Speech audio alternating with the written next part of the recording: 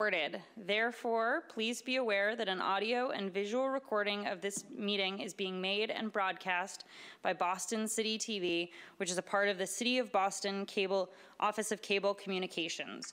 And now I hand it over to Carl. Evening, everyone. Welcome to the meeting, the Boston Disability Commission meeting for the month of October. I'd like to start with just some rules of communication. When you want to speak, raise your hand, and Jerry will let me know you want to speak, and I will call on you, and then state your name just for the purposes of communication access for everybody in the room. Next, we will all introduce ourselves. I'm Carl Richardson. I am the acting chair, and I am from Brighton, Massachusetts. And to my left, far left. I'm Elizabeth Dienklauer. From Back Bay, Commission member. I'm Yardley Sanchez from Dorchester, Commission member. Paul Karen, Boston, Mass, Commission member. This is Juan Ramirez from Boston, Massachusetts, also a Commission member. Olivia Richard. I am from Brighton, and I am a Commission member. Hello, my name is Wesley Ireland. I'm speaking through a sign language interpreter, and I'm from the North End. Dusia Lebovskaya, and I live in Boston, Mission Hill specifically, and I'm a Commission member. Jerry Boyd from West Roxbury, Commission member. And to my left?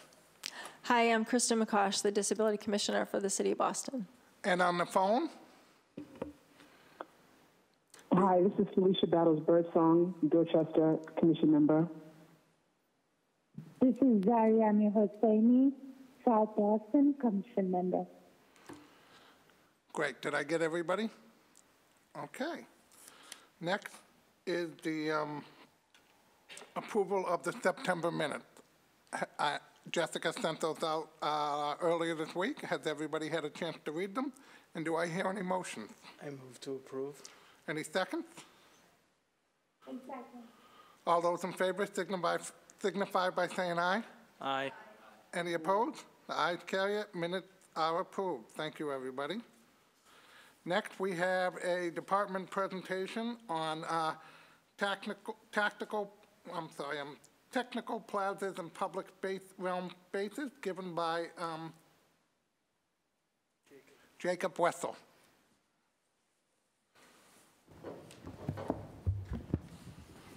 Thank you, Commissioners. My name is Jacob Wessel. I am the newly appointed Public Realm Director in the Streets Cabinet, reporting to the Chief of Streets, Chris Osgood. I'm here to present on a document that we have been working on with an interagency public realm working group that's titled the Tactical Public Realm Guidelines that should sit in front of you. A reason for why we created this document and the position that I now hold is we've experienced over quite some time a lot of difficulty with interventions in how our streets are designed that are temporary and better in nature design-wise as we've seen in other cities. So we wanted to be able to have a dedicated strategy and a set of guidelines for us to try things out using more temporary materials, things like paint and flex posts, which I'll explain in a bit, barriers that can be moved that can we can then learn from physical interventions in city streets so that we can then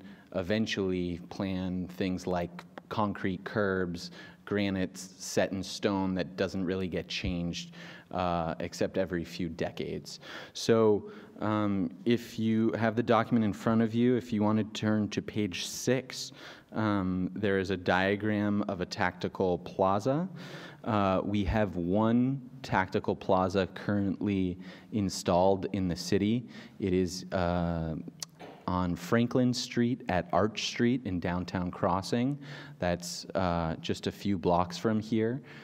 It's a quite large plaza that what these plazas are aiming to do is repurpose excess roadway space, that's the asphalt that's typically used by motor vehicles, to reclaim some of that space for people to use for uses that are non-vehicular. So at the particular plaza that we've installed, which is indicative of the type of materials that we'll be using down the road, the asphalt has been painted bright green with a variety of different accents to it to take sort of a mural form, and separating the pedestrian area from the rest of the asphalt, or from the motor vehicles, are both a line of temporary plastic curb and also much larger planters that are about 4 feet in diameter and 4 feet in height, in addition to then plantings growing out of those planters. This diagram that you see in front of you is sort of a schematic of what those plazas could look like, and this interagency working group, which included staff from the Disability Commission, but also folks from the Public Works Department, Transportation Department, Arts and Culture Department, Boston Planning and Development Agency, and a variety of other groups, all came together to find what our minimum requirements would be and things that we would need to most easily approve these types of interventions. So we have, within the plaza space itself, there are movable tables and chairs with umbrellas. There are, at the Franklin Street Plaza, there are 2 temporary curbs that were built using asphalt to enable access for those who use mobility assistive devices. And there are also planters interspersed throughout the plaza. This is all work that we are aiming to do. In addition to this plaza work, we also want to do much smaller interventions utilizing parklets, which are taking over a parking space, 1 or 2 parking spaces, and allowing for people to use those spaces instead of where motor vehicles would typically be. We currently have 3 that have been deployed throughout the city of Boston. It all started with a pilot program in 2013. Those spaces are fully accessible and flush with the curb. There is some movable seating in some of them and some benched seating in others that is not movable. The entire purpose of these interventions and some other temporary events that we've held, like when we closed off motor vehicles to Newberry Street or Canal Street in the West End, is to help Bostonians reimagine public space on city sidewalks and streets, to think about other potential uses and get feedback. We've heard plenty of positive feedback, plenty of negative feedback, but we want to be able to try these things out and be sure that we can get that good feedback, and we can, for most of these types of things, it's always something we can change quite cheaply as compared to the typical capital construction processes. With that, I don't know, I'm open to questions or if any feedback, and I would also encourage folks, if you want to, over time, explore the current plaza that's out there or the parklets that are out there, and I'm happy to just always be available as a staffer to receive your constructive criticism. So Jacob, this is Carl. I have two questions based on your presentation. One, you said at the larger tactical plaza, you installing temporary ramps. Does that also include tactile warning strip for those who are visually impaired? Yes, so there's an asphalt curb ramp with a yellow tactile pad that you would typically see at a curb cut. And how are you with the parklet that are plush with the curb? How are you letting people know that visually impaired folks know that they're walking into a different area? As someone who didn't develop these guidelines, we're open to your help to figuring out the best way for us to indicate to folks how we can best alert them of that. Okay, that's just something to consider. And Sarah, Sarah here from the commission staff may know that better than I. Okay. Anybody else on the commission have any questions for Jacob? Sarah Leong, Disabilities Commission. So Carl, we met with the working group, and for best practices, we've encouraged the proponents of these parklets to install planters so they're keen detectable, but it would be flush with the sidewalk, so there would be no tripping hazard when going from the sidewalk to the parklet. Right, but that answers part of my question. But how do they know if they're on a sidewalk, and let's say the businesses are on the left, so I'm walking, and the parklet's on my right, how do I know, wait a minute, there's something there, not a parking spot? So maybe a tactile indication or something. Otherwise, I'm not going to even know there's anything there. That's number one. And two, you need to know where the delineation starts and ends, too. I'm just thinking, do you know what I mean? Yes, we asked that question of the Mass Commission for the Blind, and our consultant there advised us not to use tactile strips unless it is a pathway out onto the street, and in this situation, it wasn't, so she advised against it. Okay. Any other questions from anybody else? Jerry has a question. Go ahead. Yeah, Jacob, just a real simple question. The photos in the guide under the tactile plaza, I assume, are those are of the Franklin Street plaza at present? Yeah, with the green base there, Yeah. Yes, that is the Franklin Street Plaza. Okay. I don't work too far from there, so I'll be happy to go check it out and give you some feedback. Great, thank you very much. Olivia has a question. Olivia? Hi, this is Olivia. I have a question. I've noticed on page 11 you have the breakdown for responsibilities between the plaza partner and the city. I noticed bullet point number 1 under the city says the city is responsible for maintaining the temporary curb. My question is, does that also include the temporary ADA ramps? Yes. So I think that entire phrase is referring to the ADA ramp itself. So we are responsible for maintaining that. That is not something that we will be passing on to any of our maintenance partners. As it says, most of the day-to-day maintenance type things are for movable chairs and things like that, but the hard infrastructure the city will be taking responsibility for. Awesome.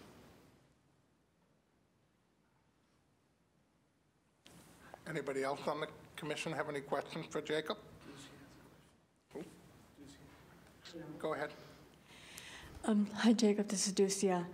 I was looking at the picture that I see here in the book, and I have to say, unfortunately, I'm not really sure where this plaza is, but it does resemble the so-called plaza we have near in the downtown crossing district, like where Macy's is and Primark and other stores.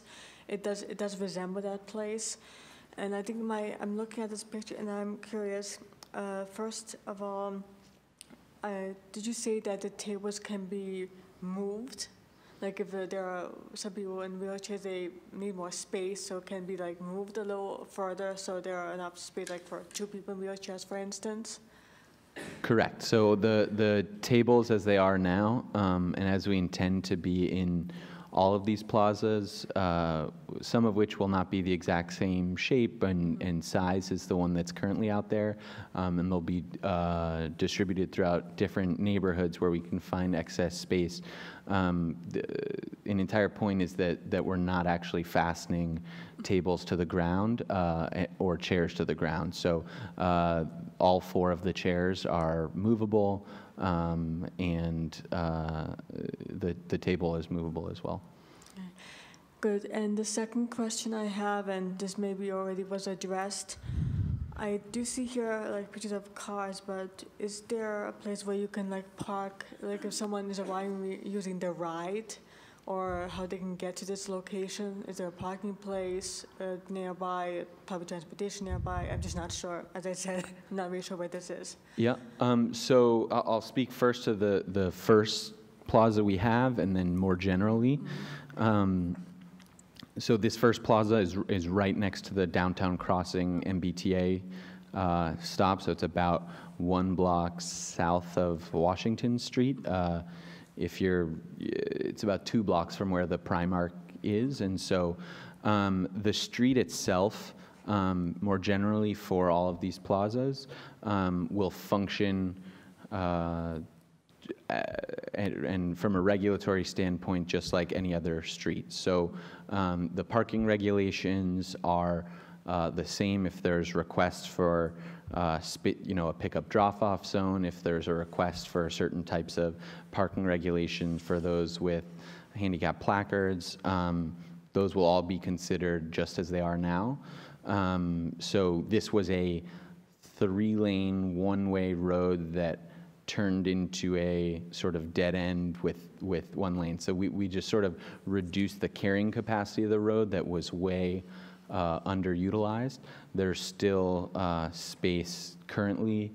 Most of the parking on the other side of this curb is loading area, so that is where the ride would pick up or drop off. Thank you. Any other questions? Go ahead, Elizabeth. Elizabeth Dienklauer. This is just a general question. So the furniture just stays out 24/7 in good weather? The furniture stays out. This plaza is being maintained and, is being managed by the Downtown Business Improvement District. So they do lock up the furniture at night, I believe. But it does stay out there, but it is not usable in the middle of the night. That is something we'll work on a case-by-case basis. We would like to have these be accessible as many hours of the day and for as long into whatever season that people deem it appropriate to stay outside as possible. So, yes. I was curious about that, though. Was there a concern about whether the furniture could be stolen or whatever? Okay. Yeah, so that a key component of this is we'll always want to have an external partner from a neighboring business, a Main Streets district, the Business Improvement District downtown that would look after this furniture, and hopefully it won't go missing. Yeah, well, also just as we've seen with recent weather that, in case if something was unusually, even if it's not snow, but unusually windy or rainy, could anything become a hazard? The furniture that was selected here is pretty heavy so I don't think it would blow over. But thank you for that consideration. It's definitely something we're keeping in mind as we figure out what type of furniture to procure.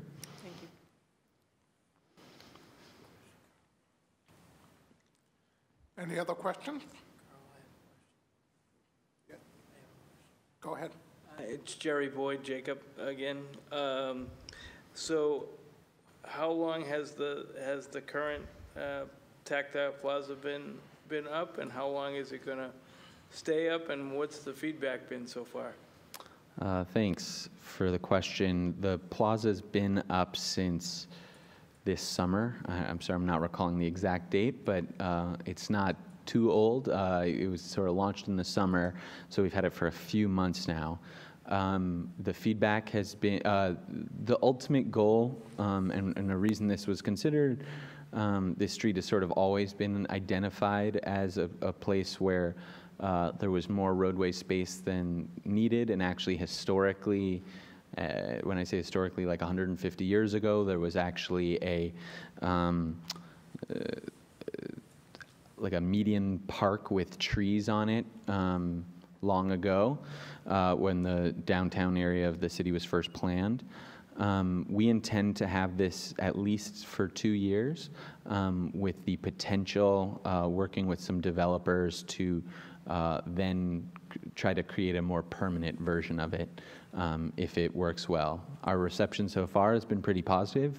You know, at the lunch hour, we see folks out there using it. Sometimes there's the Downtown Crossing, like tuba or brass band goes out there and performs for folks. So we like what we're seeing so far, and sort of adding to the Downtown Crossing zone there and extending it a bit further south. Great. Anybody else? Okay. Okay, go ahead. Hi, this is Yardley. Have we looked at data from other cities that have implemented these public spaces, and so have you received it? Have you looked at the feedback from the disability community in those cities specifically, and how they've taken it and how they adjusted to those spaces? Yep. So we have seen, we did not invent this idea. It's been utilized in a bunch of other cities that are utilizing tactical urbanism and this type of temporary public space intervention to enhance public space for relatively low amount of money. The best examples are New York City has at least 2 to 3 dozen of these plazas in every borough now. So they have seen that there are a variety of different uses for the plazas. Most of them are in commercial areas, so they're located near businesses. We are trying to locate them at the very outset near food establishments, near places where there's high pedestrian traffic. But so that's an example, but there are other examples in cities across the US and internationally where folks have really enjoyed these. I think what will be different from the Downtown Crossing Plaza as I'm working over the next year to find additional plaza locations is the development and construction of and design of these plazas will be a bit more community driven. You know, Downtown Crossing is you know, an area with lots of office workers and things like that, but as we move into more mixed use and residential areas, we hope to, you know, as we do the painting on the asphalt, can we get a local artist in there? Can we work with groups of young people to help design it, and could it be an emblem, something to be proud of for that neighborhood? That's something to point to as to whatever neighborhood vibe that the people who often will come to us with the request for that location will help us design. Thank you. Go ahead. Thank you, Jacob, for your explanations. I just have one quick question. Any person with a disability, or any person for that matter, if they want to provide some kind of feedback, what would be the best way for them to communicate those ideas to your group? I don't know, maybe maybe there is like an online platform, like a Twitter account or something like that, where they can just provide their feedback? Yes, thank you. So variety of my email is similar to other city emails, so it's my first name dot my last name at boston.gov. Any comments submitted to 311 will be routed to me. We will be launching a website that has application processes for all of these interventions in the coming weeks. So our feedback information will be listed there as well. Thank you. Any other questions? All right, well, thank you, Jacob. Thank you so much. Appreciate it. Next is the interim chairs report, and it's going to be very brief tonight because I don't really have much to report. Other than that, we have an election in 2 weeks, and I think it's important for people with disabilities to get out there and vote. Make sure we have a voice, and also all the polling stations in the city of Boston should be fully accessible, wheelchair accessible. They should also have accessible voting machines for the blind and visually impaired and people with hidden disabilities. So please get out there and vote for those who are watching us on TV tonight, okay? Thank you. Next is Commissioner McCosh's report. Thank you, Carl. To begin, I would like to just go over a few logistical points for the board. You've all expressed interest in a social event to try to get to know each other a little bit better because we have a lot of new recent appointees. So I'd like to suggest that we only have one meeting left this year. It's on December 12th. That's going to be a combination of our November and December meetings. So I'd like to suggest an hour social holiday party on that night, either before the meeting from say 4 to 5 or at the end of the meeting from 6:30 to 7:30. And I wanted to just see if I could get people's input on your availability for that time. Can I see a showing of hands of people who'd like to do it from 4 to 5? And it will be in this location. Can we count? How many is that? 1, 2, 3, 4, 5, 6. Okay. 5:30 to 7:30. Is there anyone who prefer that? I can do either. 1. Okay. How about if I send out an email and we can try to get to a consensus and see if we can set that up for December. You also requested, a few of you have requested a retreat type event, maybe to do a little bit more networking with each other and some training. So I'd like to have propose a training in January where we can bring you in for 2 to 3 hours on a day that works for everybody and do training on the ADA, training on more to talk about what you can do to have impact as board members, and also have our intergovernmental relations staff come talk with you, and they can talk about how exactly what your powers are, what your duties are, and ways you can impact things at the state level and locally here in Boston. So I'll send out some possible dates and get your feedback on that. So that will be in January. Also in January, I'm going to ask for nominees for board officers. I've mentioned this before, but we're looking for a permanent chair, a vice chair, a secretary, and a treasurer. So I'd like everybody to think if you'd like to nominate yourself or nominate someone else. And I'll send out a meeting, I'll send out an email in early January just to talk a little bit about the responsibilities of each position. This is called, just for clarification, you Yes. just want us to nominate by January and we'll vote in February? Yeah, the vote will be in February. So think about it. I'll actually send out the duties of each position in December so you can think about it. And I'd also like in January to think about creating some subcommittees. So if you'd like to think about topics for subcommittees, like I know architectural access has been an interest. Maybe there'll be someone's interested in like a city council type subcommittee, other things, ideas that you have, and if you'd like to serve on any of those subcommittees. And we can talk about that in our training with IGR as well. Excellent. Okay, so moving on, one other logistical point. The meeting format that we're proposing is to have 2 speakers per meeting instead of 3, so that we'll leave time for discussion. We'd like to have a city agency present, similar to what we had tonight. And then we'd also like to have a development project presentation. We really want to get the board's feedback, especially during big developments that have open comment periods so that you'll be able to, get your comments heard, have them officially in the record, and especially on big projects that impact major areas of Boston. Development meaning like a construction project or Yeah, something? exactly. Okay. Yep. So we have ours already set up for the December meeting, so we're looking forward to that. Okay, so then moving on from logistics, I would like to emphasize what Carl said about voting. We all know the election's coming up on November 6th, and in your handouts you have a flyer on early voting. If people aren't familiar with this, the city instituted it 2 years ago, and early voting started on Tuesday of this week, and it goes through the end of October. And you can vote there's a listing of dates and locations. They are all accessible. And you can vote at any one of these locations, even if you don't live in the neighborhood. Boston City Hall has early voting most every day up until the election. So you can come here and vote. And please spread the word to other people, because often people with disabilities, only having one block of time, one day, can be a challenge.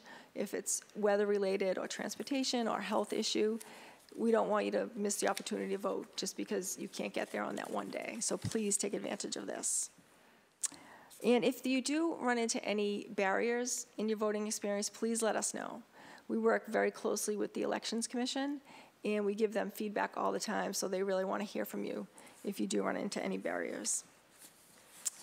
Okay, so another thing that I wanted to update people on was Councillor Flynn has called for a hearing on disability issues.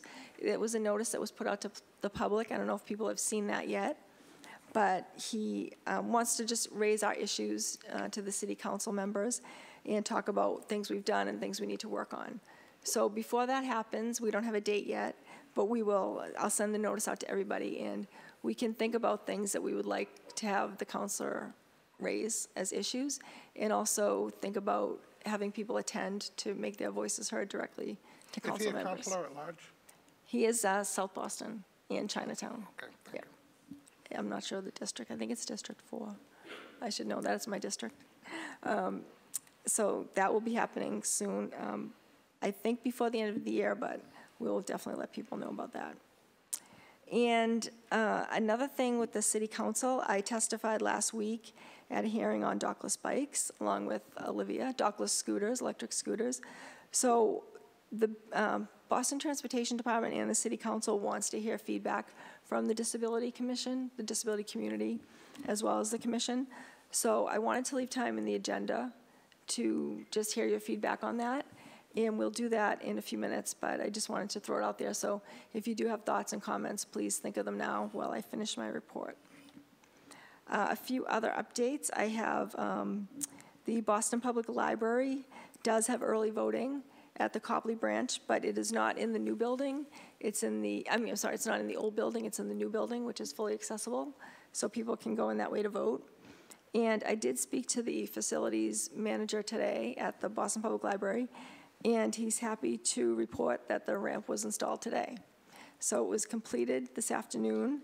The only thing that's still in progress is the electric doors, the sliding doors, but they should be finished by the end of the week. So that's really good news, and thanks to David Vieira for keeping on us about that. I'm sure you'll come up with something. Oh, come on, David. I'll give you an opportunity to speak, even though they did it. Never mind. Thank you for your hard work on that. And with that, that is all I have. I know we have some other things to get to, so I will turn it back over to Carl. Next is the Architectural Access Report from Patricia Mendez. I am not Patricia Mendez. I am not Patricia Mendez, but I'm filling in for her tonight. I'm Sarah Leung with the Disabilities Commission. I have a few updates for architectural access projects that we're working on. One of them is Suffolk Downs development in East Boston and Revere. We've teamed up with Age Friendly Boston as well as the Elderly Commission to review their project. It is going to be approximately 10.5 5 million square feet of development on almost 110 acres of land. 4 acres of that will be publicly accessible open space system, and 2 retail nodes, both at Suffolk Downs Station and Beachmont and BTA stations. There will be a public meeting on Tuesday, October 30th at the Suffolk Downs Clubhouse in the Topsider Room on the 3rd floor at 525 McKellen Highway for this project, and Spanish language interpretation will be available as well. Secondly, Patricia and I, as the architectural access staff on the commission, met with 20 Endicott College students who are studying interior architecture, and we presented a presentation on universal design principles as it relates to their education in interior design. And we also want to make a focus on educating young professionals in the architecture and design field about universal design. Thirdly, the Boston Planning and Development Agency has a few new planning studies that they're kicking off, and they'd like to invite the disability community to be part of this process. Yesterday, there was a JP Rocks Transportation Community Charrette that was held at the English High School. Another one that is happening tomorrow night is Plan Mattapan Open House Kickoff, and that will be tomorrow night at 6:30 to 8:30 at Mildred Avenue Community Center, located at 5 Mildred Avenue in Mattapan. And another one is Plan Glover's Corner. They're looking at development ideas and for future visioning. That will be Thursday, November 8th at 6 o'clock to 7:30 at the local 103 IBU, and that will be located at 256 Freeport Street in Dorchester. And then the last public meeting that I'm advertising is a public information session for the AAB bill, which will be held on Thursday, September 8th at 1 p.m. to 3 p.m. At the Metro West Transit Authority at 15 Baldwin Avenue in Framingham, Mass. Are there any questions? This is Carl. So the AAB bill, is that the same bill that was in the legislature last year where they're trying to make the architectural access guidelines, the federal guidelines, and the AAB match? I am not sure which bill they're referring to, but we will get back in an email confirming that. I think it is. That it's been in the I believe so. I just don't want to say that on record. Okay. Thank you. Any questions? Thank you. Next, we have the board discussion on dockless bikes and electric scooters. Thank you, Carl. So as I said a few minutes ago, the City Council had a hearing on dockless electric scooters, which are not accepted in Boston yet. We are talking about a potential pilot program. Some other cities around the country have established programs for electric scooters. I know Somerville and Cambridge are talking about it. So the City Council held a hearing. They heard a lot of positive things about the scooters from the public and from the electric scooter companies. They heard some concerns from people with disabilities and other members of the public, people who are elderly, just with concerns of making sure the sidewalk remains open and accessible. So I spoke up to talk about making sure there's a clear path of travel, trying to figure out what type of enforcement the city will be able to do and what type of policies that the company is going to have as far as where people can leave the bikes. If people aren't familiar with the program, you can rent an electric scooter on an app, and then you can take it to wherever you're going and just basically leave it anywhere. You don't have to dock it to a station. You don't have to dock it to a pole. It can just be left anywhere. So our concern is that they'll be left in the middle of the sidewalk. We've seen some of it. We've heard, certainly anecdotally, about some barriers that the scooters are causing. So again, I testified on behalf of accessibility on the sidewalks and on behalf of the disability community to make sure our concerns were heard. Councilor Flynn and Councilor Wu were very strong supporters of accessibility. In fact, Councilor Flynn said that that was going to be his primary concern as far as electric scooters. Councilor O'Malley had called for the hearing. He's a big proponent of these scooters. And I think people are looking at it really as the last link from a T station to your final destination, not so much as like a whole trip, but you know, they can leave them. I mean, people can use them in any fashion. It's just that I think the city thinks that this will be a good use of them to fill that gap. So I wanted to ask Olivia if you'd like to just briefly summarize your comments and concerns, and then open it up for the board to see if you have any comments I can take back to BTD or to the City Council, or if you're in favor of it. Anything that you'd like to let me know, please do so. Yes, this is Olivia. The comments I basically made were around, I saw these, both types of scooter in usage when I went to Denver, Colorado. And I was able to see that people ride them anywhere and everywhere. People very rarely wear a helmet, and I made a comment that that's a way to join our community, is to get a head injury. Unfortunately, it's the truth. And as of now, Massachusetts state law requires you to wear a helmet when you operate any type of electric scooter. My understanding is, though, that these scooters would need a carve-out from the current law.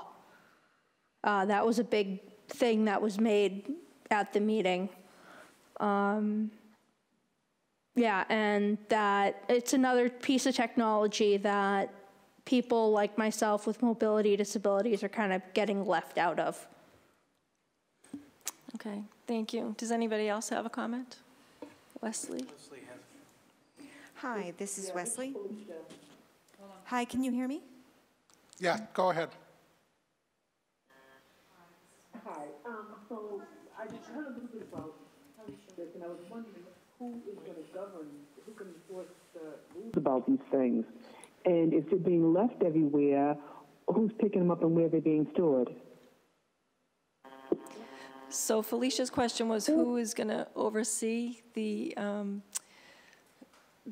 bikes that are left on the sidewalks and impeding pedestrians? And that is still to be determined. If the city sees a great deal of number of scooters left on the sidewalk, it's going to be labor intensive and it will be burdensome to city staff. We don't know exactly how that's going to play out. We don't know the number of scooters that would be left on the sidewalks, and right now that's done through a combination of ISD, Inspectional Services, and Public Works. They issue what's called green tickets, and those are tickets for things that impede the sidewalk, like if you put your trash barrels out too soon or don't take them in, or if you have a bicycle that's impeding sidewalk travel, you get issued a citation. So those issues are still to be worked out, Felicia. And I also want to find out from the companies what type of enforcement they're going to do. Do they go out and pick up the bikes? And do they have any sort of fine for their customers who do leave them? Do they have rules where the customers are supposed to leave them? Do they communicate that message? So these are all things that will be worked out in a pilot program. So thank you for raising that.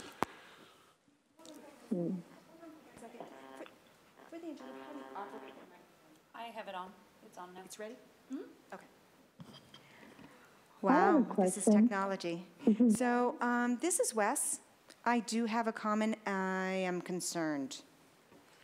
People are riding their bikes, the scooters, on the same path of travel as people who are walking.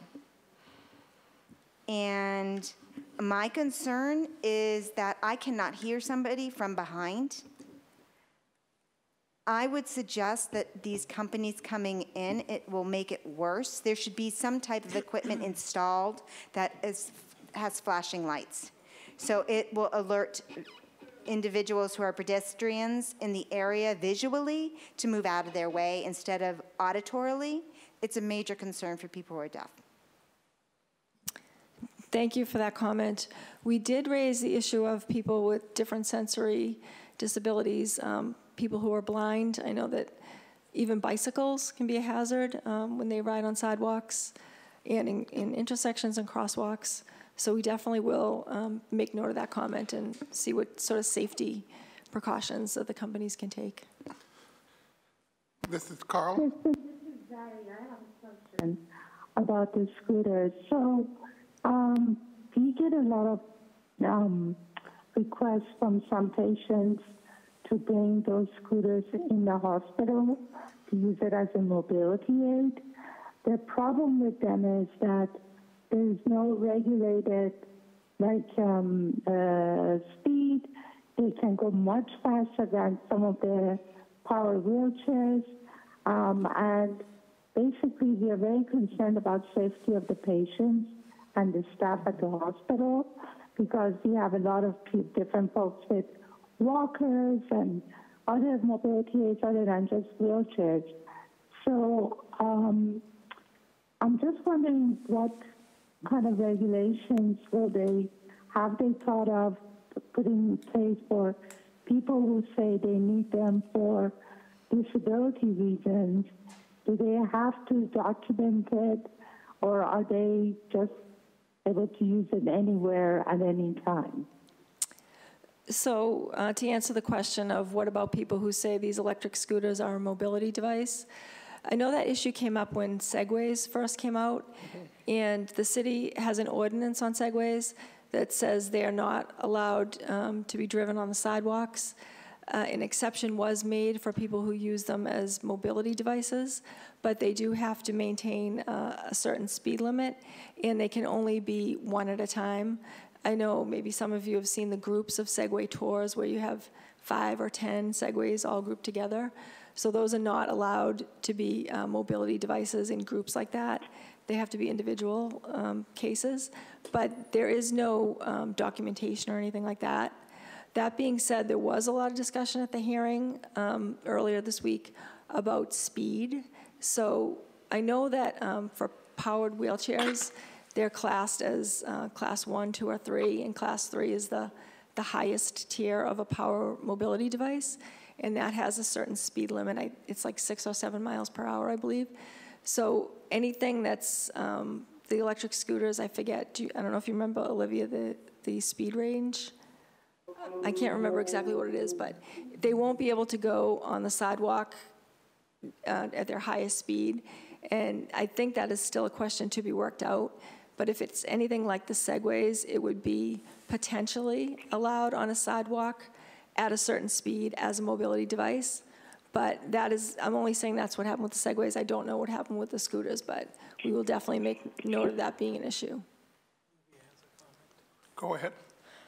This is Olivia. I know Commissioner Fiandaca from Transportation mentioned that these would be restricted from the sidewalk. You must use, if the pilot comes out, they must be used in right-of-way and stored on a sidewalk was the plan. Okay. So Olivia, this is Carl, when you say right away, you mean like they have to be in the bike path on the street rather than on the sidewalk? Correct.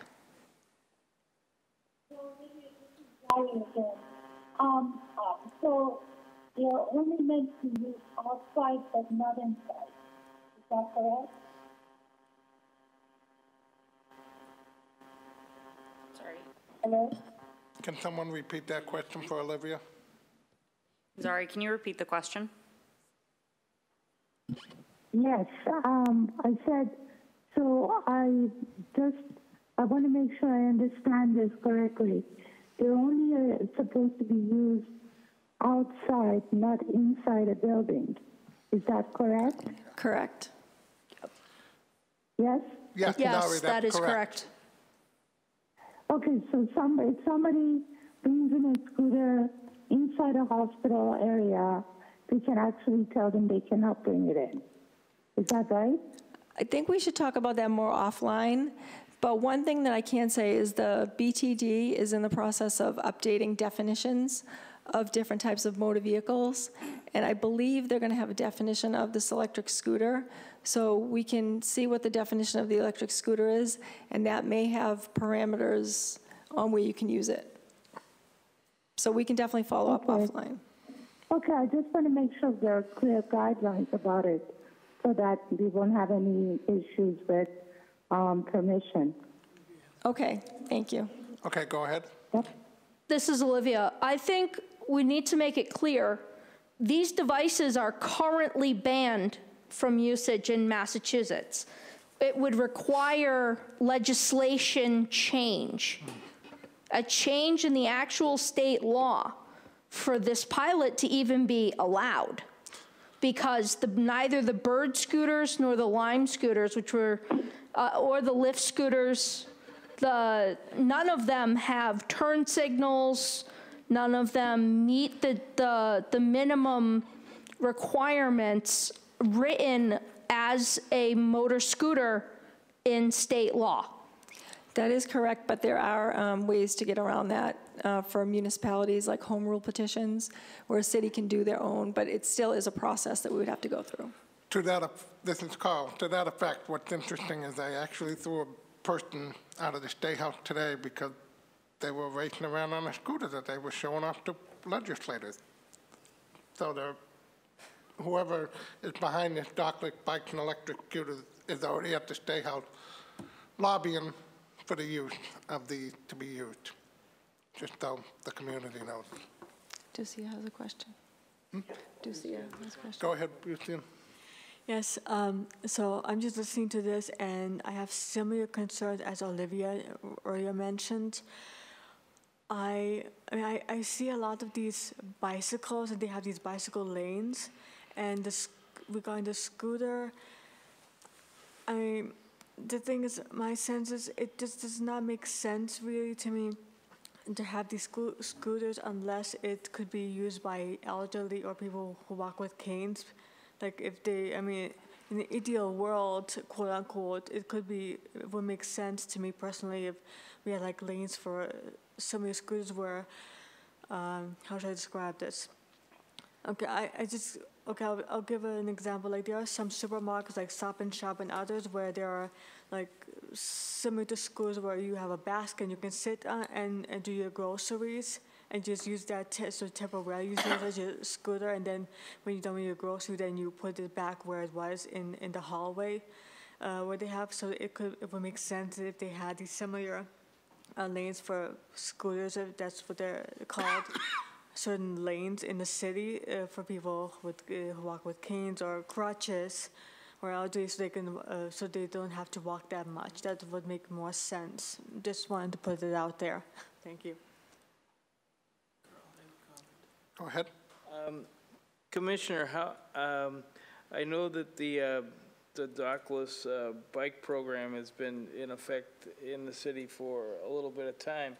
What's the feedback been on that so far? And you know, we've all seen, or a lot of us have seen on, you know, social media and whatnot, and on the news about the bikes being, you know, left, you know, in paths of travel and impeding, you know, folks with disabilities access to the sidewalks or other businesses. So what's the feedback on the bikes so far?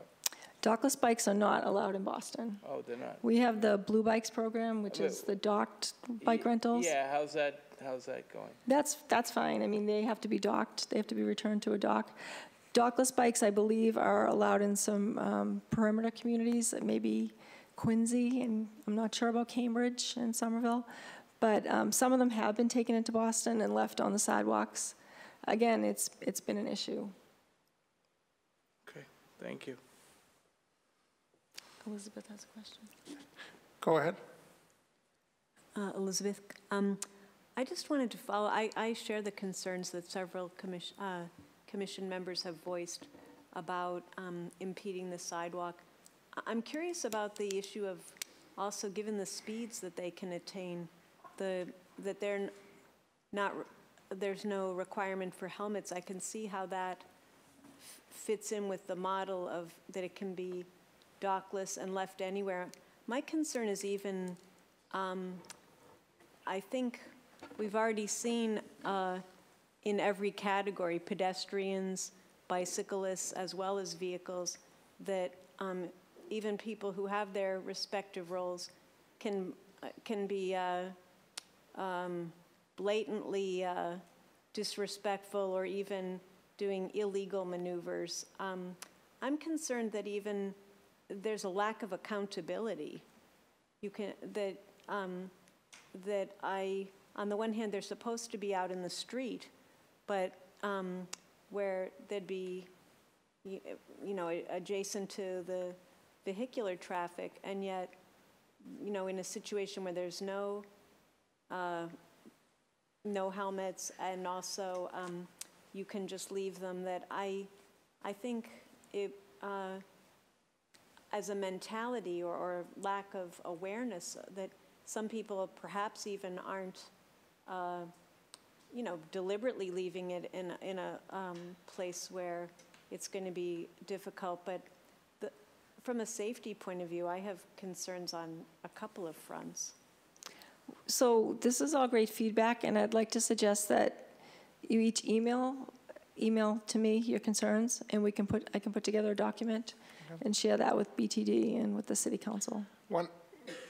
I agree with that. And one quick thought I had, since this is app-based, maybe every time they rent a bike, a notification could pop up. Just don't leave this on the sidewalk. Yep. One other thing I forgot to mention is that we did raise the possibility of maybe an advisory board or group to talk about the pilot, to work on the pilot, so that we would have some disability representation on that board. Okay. Great. Well, thank you, Commissioner, and Olivia, for bringing this up. And do you want to do public comment for this? Okay. Hold on. Is there any feedback from the public pertaining to dockless bikes and electric scooters only? Yes, Mr. Chairman. Go ahead, David. If I may. Please go up to the podium. Thank you very much, David Vieira from Hyde Park. What the major issue here is lack of enforcement. I had a meeting with Captain Andres from the Boston Police Department a couple of weeks ago, and we did a 1-hour walk around in Copley Square, and I pointed out all the moving violations of manual bikes that were taking place in Copley Square, as well as bikes being chained in inappropriate places and impeding pedestrian traffic, driving on sidewalks, driving the wrong way down one-way streets, driving through intersections where they have red lights, driving through crosswalks where there were active pedestrians. If these dockless scooters come in, we're going to be overwhelmed with the exact same kinds of regulations, with the exact same kinds of infractions, rather. And my point to Captain Andres is that there is no visible Boston Police Department enforcement of Chapter 85 of the Massachusetts General Laws, which prohibit all of these things. And I can't see the rationale of allowing these scooters on our streets when those of us who have difficulty getting around anyway are already dodging things that might cause us physical harm. Thank you. Thank you, David. And just to follow up, Captain Andres did reach out to me as well, and he told me about your meeting. So I said that I would meet with my staff and with the internal stakeholders in City Hall and then get back to him. Thank you, Commissioner. Sure. Very well said, David. Good. Anybody else? No? Okay, moving on to new business. Oh, no, old business. Do we have any old business that we have to follow up on? Hearing none, we're moving to new business. I brought this up because I was looking at some of the other agendas of some of the other CODs online, because I guess I was bored. And I noticed that Brookline was writing a letter on behalf of with suggestions from Colin Killett from Disability Policy Consortium, saying that they would like to make sure that the next director of the Massachusetts Office on Disability is a person with an obvious disability. And so I didn't know if this Commission on the Disability also wanted to sign on to a similar letter, just stating that they hope the Commonwealth of Massachusetts appoints a director with a disability.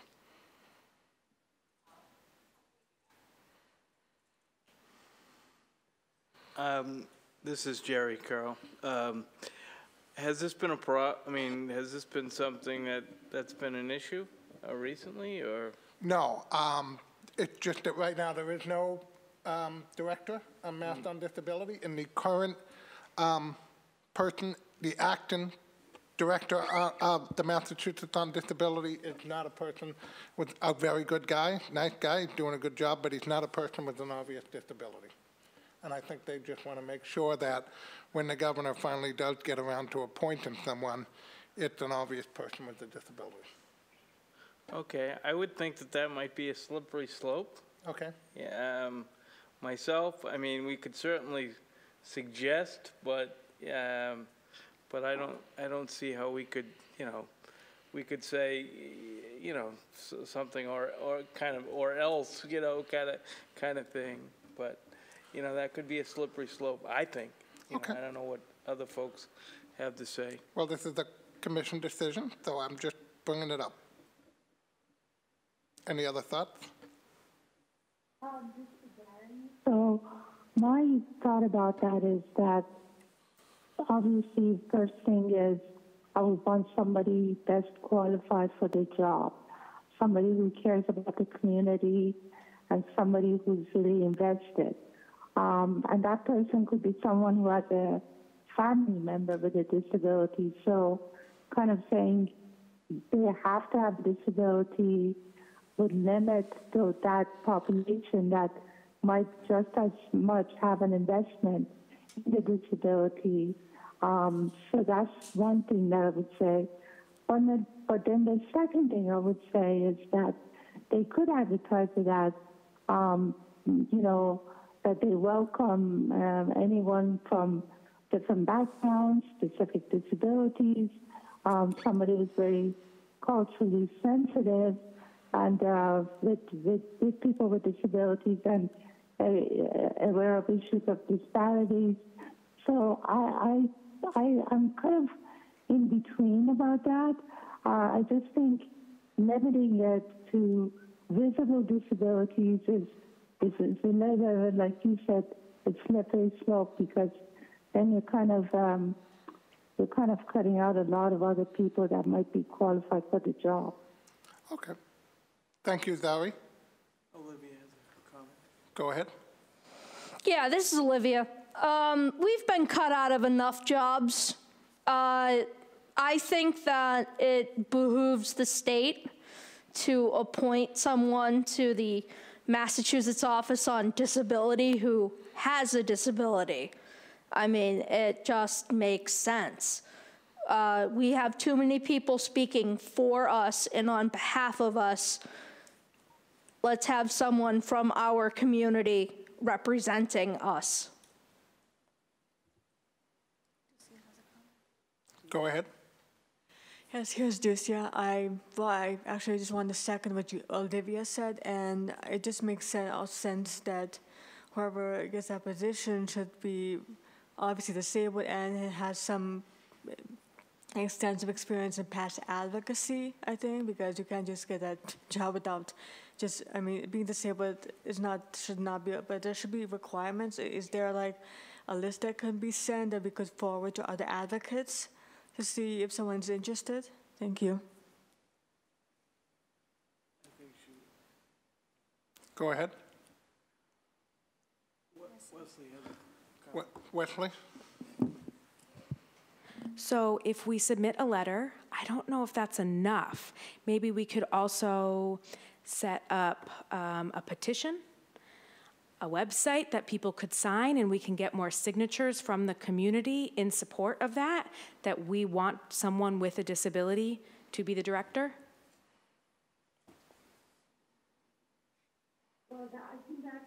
that's something that we have to first agree on, don't we? I didn't hear Zoe. Can someone repeat it? She said, I think we have to agree that we want to do a letter or something like that. Yeah. We can put this to a vote. What people want to do. Do I hear any motions? Elizabeth? Actually, before the motion, I was just wondering, is there a way to clarify that without explicitly stating you must have, I'm totally in support of the idea that the person have lived experience, but is there something that ties into the person's qualifications and expertise? So why don't I do this? Because I don't know 100% what Colin's intent was when he wrote this draft letter. Do you want me to reach out to him, speak to him, summarize it in an email to the whole board, and then get clarification? Can I add one? Yeah. Just want to add one note.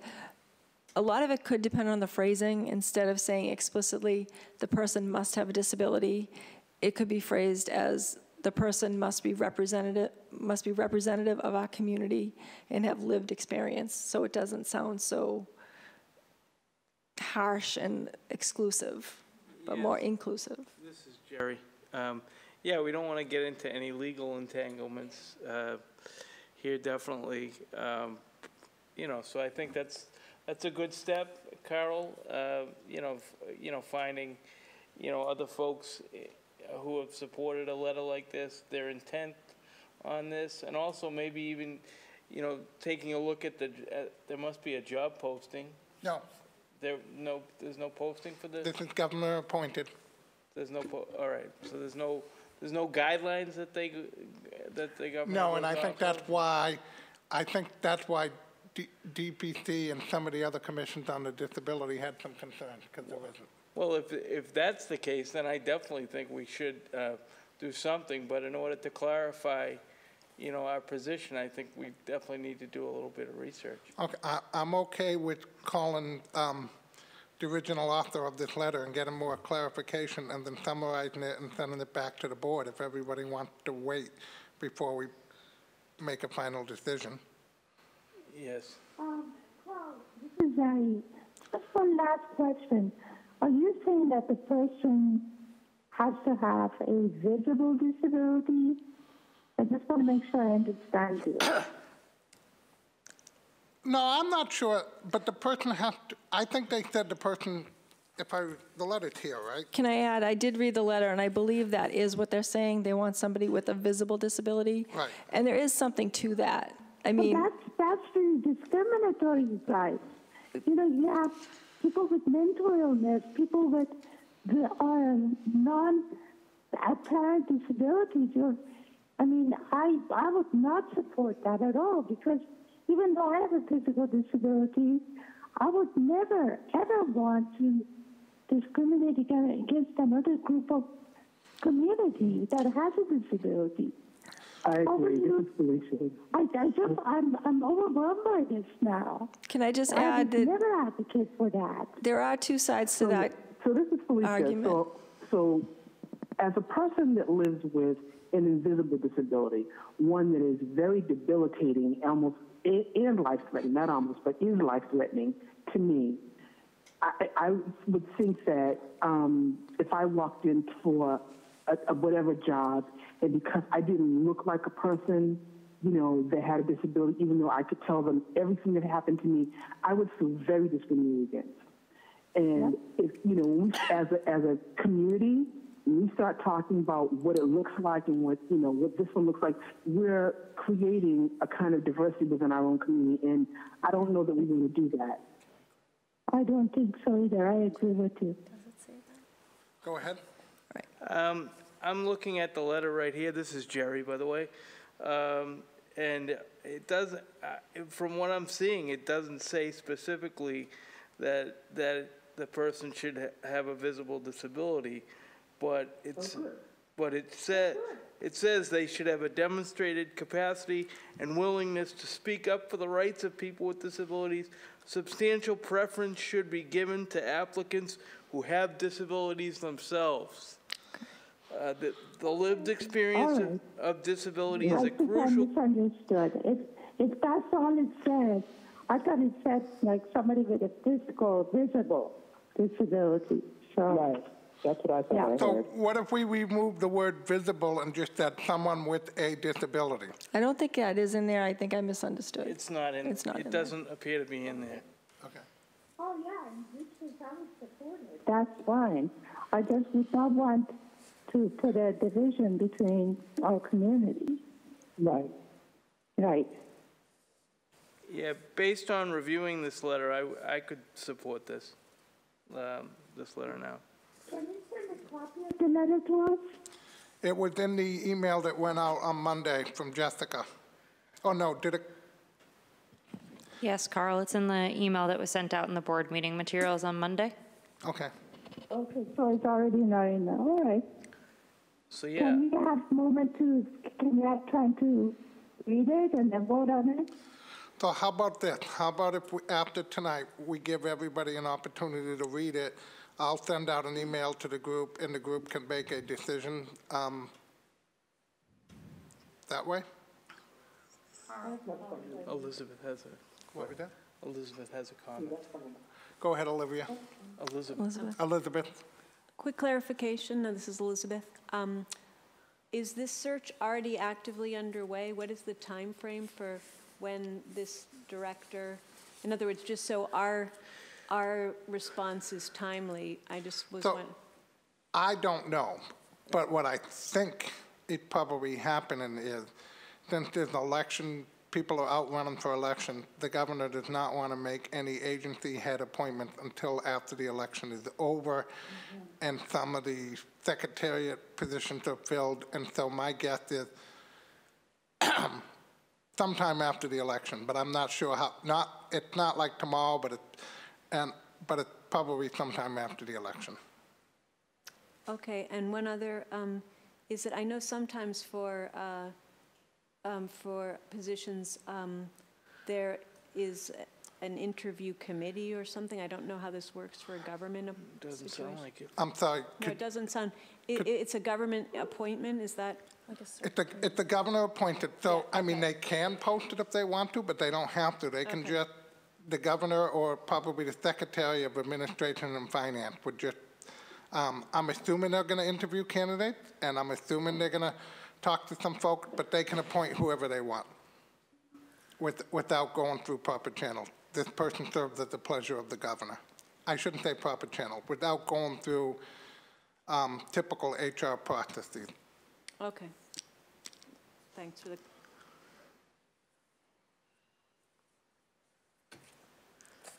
So do you need a motion, Carl? Do I need a motion? Does anybody want to give me a motion?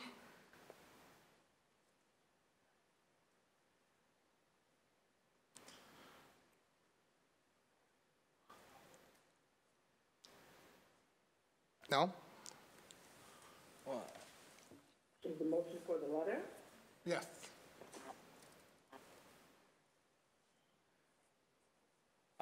I'll move, as Carol said, what he's hoping to do is give us some time to read the letter and then solicit our feedback via email. You sure? I move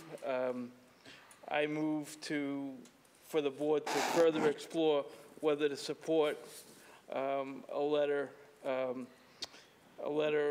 you know, of concern or advocacy letter for the position of MOD director. I second it.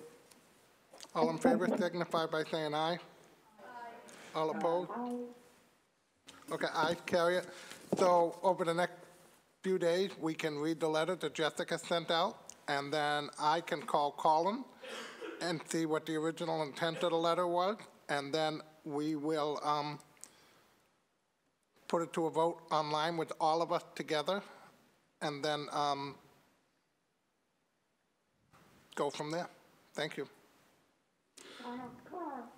Can you let us know after your conversation what that the author of the letter States Yeah, that's as my their intent. intention? Absolutely. Thank you, Carl. Okay, next we have, Other new business? who? Other new business? Anybody have any other comments? Is that what you New said? business. Other New business, yeah. I have another new business item. I forgot to mention that we are tentatively planning our Civic Engagement Day for December 12th, the day of the next board meeting. And that's a day when we bring people from the public in to meet their city councilors, hopefully meet the mayor, and attend the board meeting if they're able to. We'll update you on that. Commissioner, this is Jerry. What would be the time frame of that? Because that impacts, part of our meeting as well. What you've said about the retreat, not the retreat, but the social aspect of. Yeah, we usually do in the afternoon, probably 2 to 4. Okay. And board members wouldn't have to be here, but if you could come early too, that would be great. Sure. Any other new action items before we move on to public input? Can I just ask a question of the commissioner? I forgot to ask this earlier, and I apologize. Around the early voting for the city, I noticed that it's not in every neighborhood. Is there a reason why that it isn't in every neighborhood, and is there plans to, in the future, maybe expand it? Is there a neighborhood that's missing that you noticed? I thought Roslindale was missing. I haven't reviewed it. I thought that they were doing it in every neighborhood, but I can follow up if it isn't. Sure. Any other new business items before we move on to public input? Elizabeth has something. Elizabeth. I just wanted to, this is Elizabeth, I just wanted to find out from what you were saying, Commissioner, that if we'll have 2 presentations a month, one would be from a government agency, and one, what was the second category? Development. Development, thank you. So would there be some way for us to know how many months out then it looks like certain speakers would be projected? I know sometimes things can come up where if something is compelling or if someone can't give a presentation, there need to be changes. But for instance, when we had talked about someone to come and speak to the commission about transportation issues, to have some sense of when in the new year, what months, how far out that might be projecting.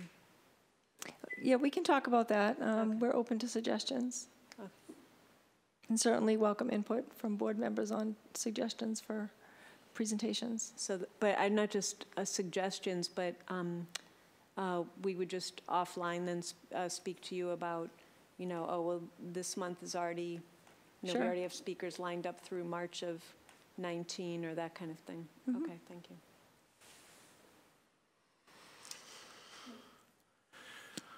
All right, any other new action items before we move on to public input? All right, hearing none, does anybody from the public have anything they wish to bring to the board's attention? If so, please make your way up to the podium.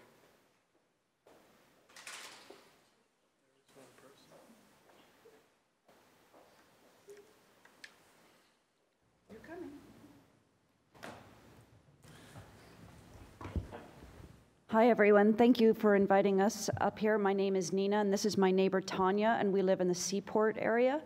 And we'd like to tell you a quick story. We know that the game is about to start, so we'll try to be quick.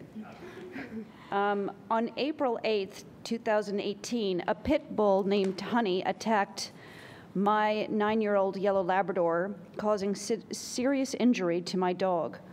My dog never attempted to defend himself. The owner of the pit bull claims that his dog is an emotional support dog. The attack was so aggressive, and while my dog was in emergency surgery, I filed an emergency dangerous dog hearing with animal control. I soon learned that my dog was the fourth dog attacked by this emotional support dog. While waiting for Animal Control's emergency dog hearing, tragically, the emotional support dog attacked again, but this time it was a guide dog.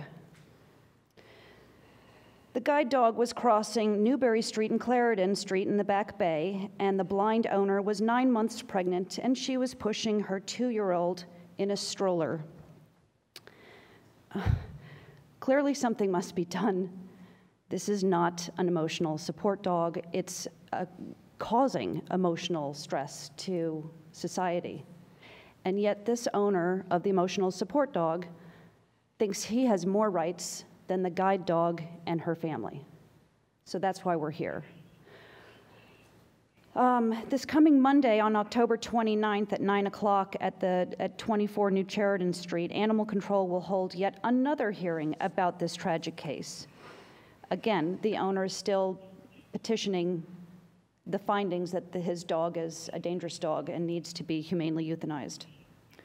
I invite anyone, we would invite anyone who is here in the room, friends of friends, anyone who would like to come and attend this hearing, show your support for the guide dog family, and help us explain what this irresponsible dog owner did to not just this guide dog family, but to the whole community, and his fraudulent excuse of claiming that his dog is serving some form of service, because he's certainly not.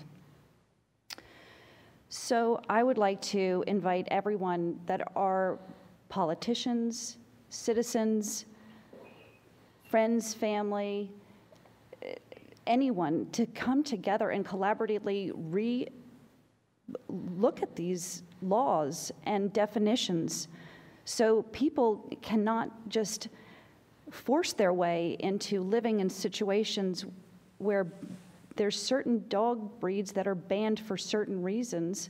Some are wonderful, but some are not. And people are misusing these little loopholes, and it really pisses me off.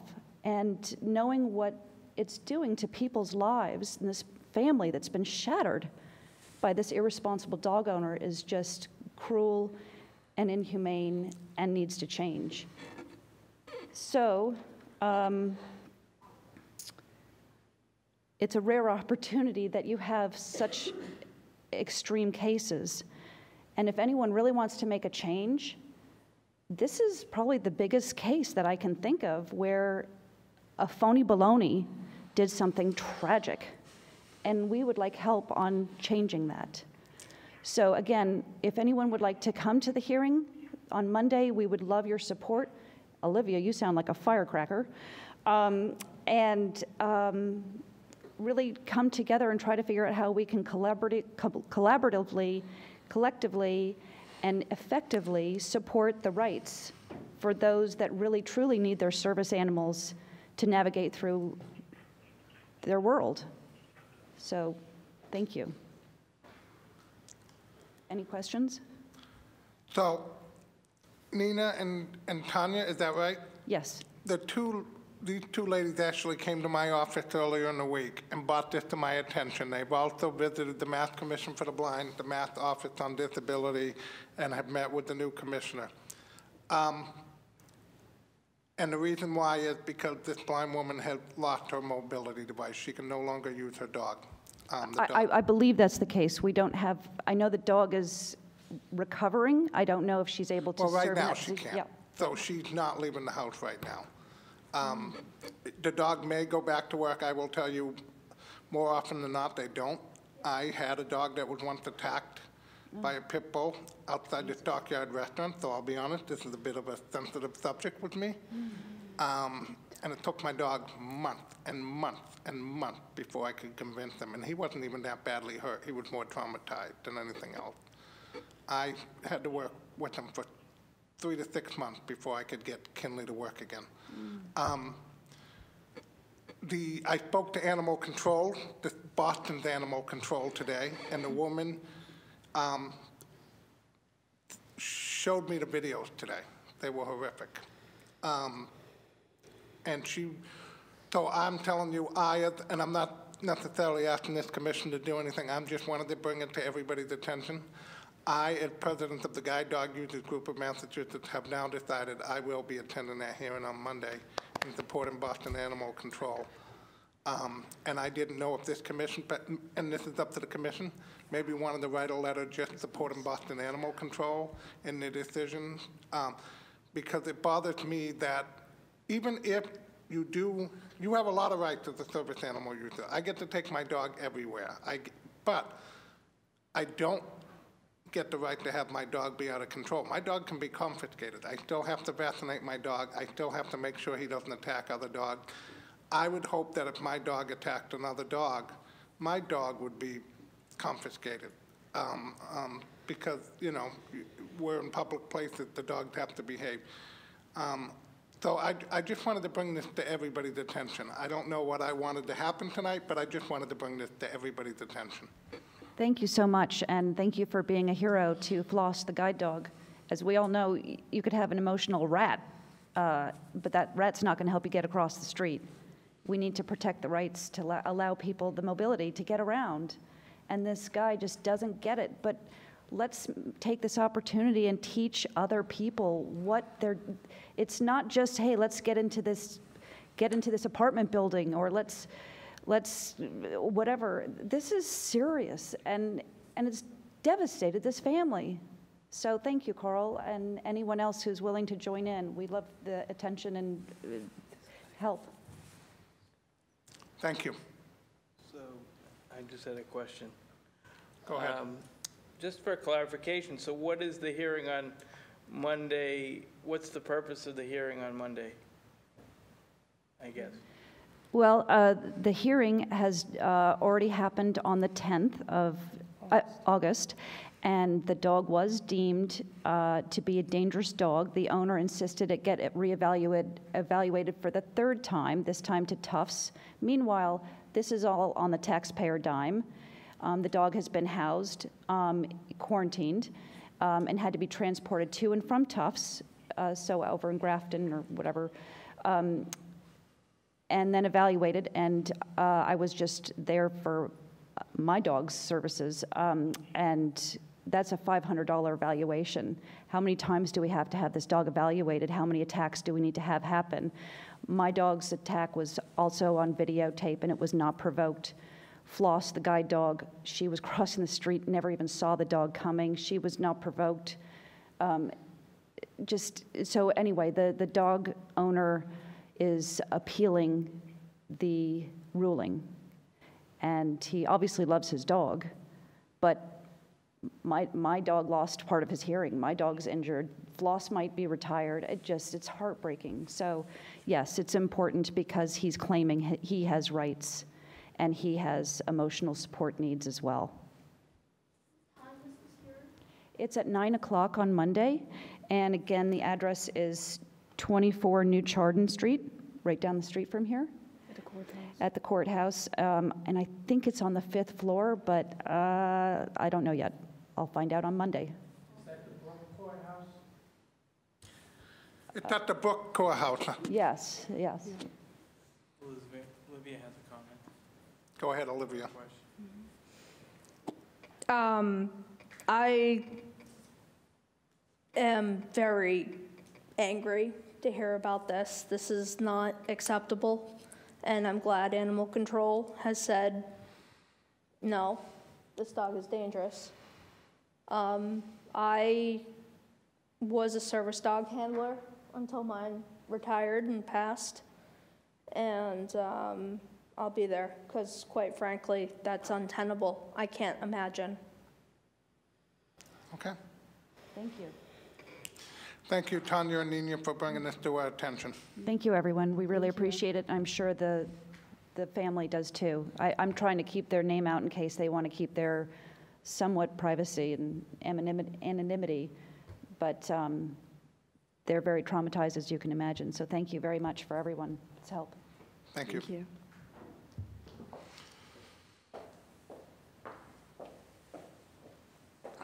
Any other public input?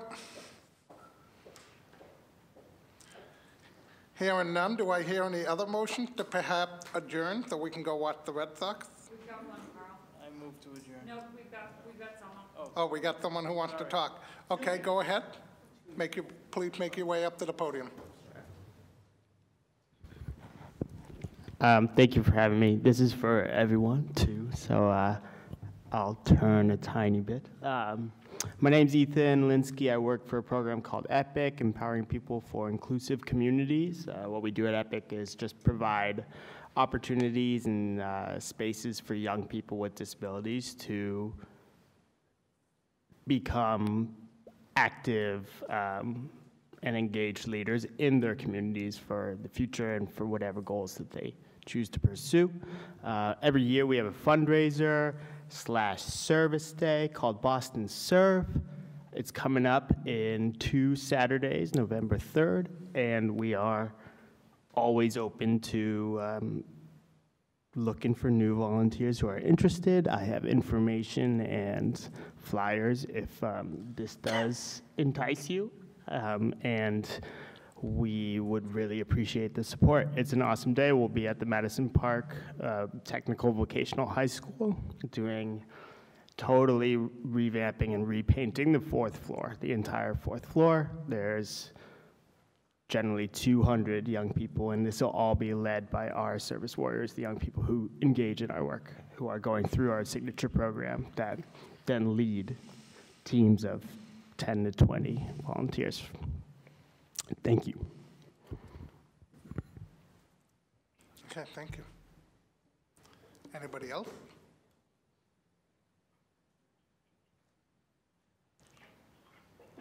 All right. Do I hear any motions to adjourn? I move to adjourn. Any second? I motion. Seconded. All those in favor? Aye.